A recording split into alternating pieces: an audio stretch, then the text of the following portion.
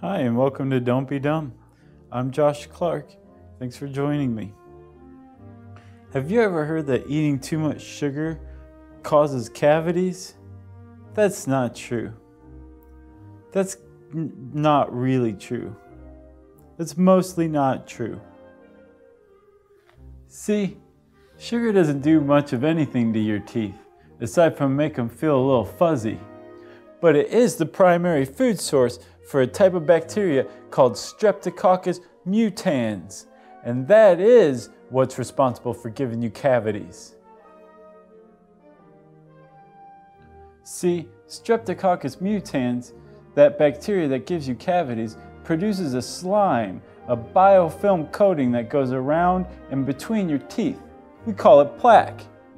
And within this plaque, the bacteria lives and eats its sugar dinners. And while it's eating the sugar, it produces something called lactic acid as a byproduct. Ultimately, it's the bacteria producing lactic acid that gives you your cavities, but it's the sugar and other carbohydrates that the bacteria eat that serves as its primary food source. So no more Lickamade.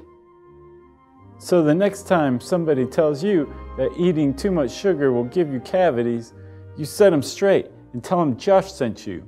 Thanks for joining me.